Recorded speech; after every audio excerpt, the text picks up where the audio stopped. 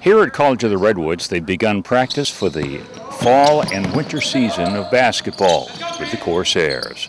Here are some of the Corsair students and their questions for Coach Rick Mendoza. For now, let's get guys to certain spots. Where are you from? I'm Shaquille. I'm from Oakland, California. Back to the hood. My name is Renell Gary from Long Beach, California. I got recruited from Mendoza about 2 years ago. This is my 3rd year. Played 1 year, redshirt of the year. And I don't know, me and Mendoza are real cool, so, you know, I know he can get us connect to the next level. I'm trying to take to the next level with basketball. So Ross, Portland, Oregon. Actually, I came here because the teacher told me to come here, and I just decided to play basketball in the summer. How about you? Cleveland Mitchell from Berkeley, California. What brings me here is that I've been talking to Coach all year long before when I was in high school. So I just decided to come up here. I was supposed to go to the academy, so that's what that was, and just trying to better myself as a basketball player. What's your outlook of this season? I think we should improve off of last year's team, which we won the conference last year. We finished 15th in the state.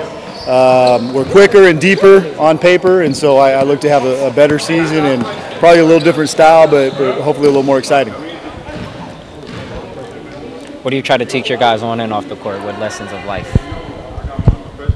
Well, I think for me, everything I learned off the court was kind of a lesson through basketball. So everything I learned on the court related to something off the court. So, you know, I think if you kind of learn to play within yourself, learn your strengths and your weaknesses, and kind of stay away from your weaknesses and stick to your strengths and communicate well and are a team player, you're going to be successful on and off the court.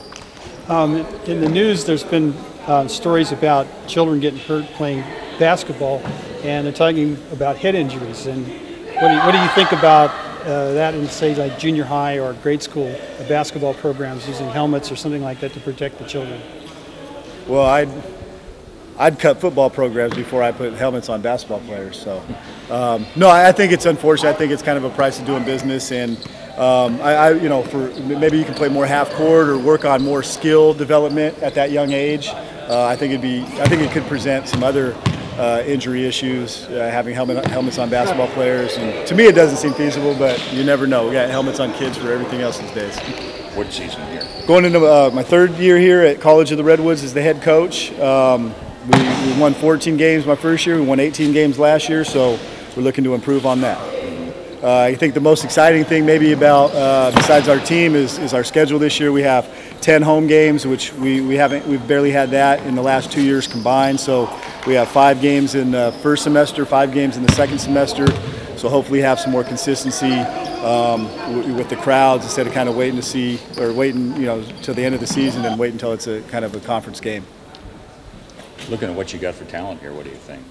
I think it's the best group we've had. I mean, I was able to say that to our team last year, that they can be better than the team the year before, and I can say that to this team, and I think it holds true for both. I think if this team wins the conference, it will be the first time that we've been able to repeat in school history, and so I think they have a chance to possibly be the best team in school history. And last year's team, I think, was about 1 game away from that. So we're looking to improve.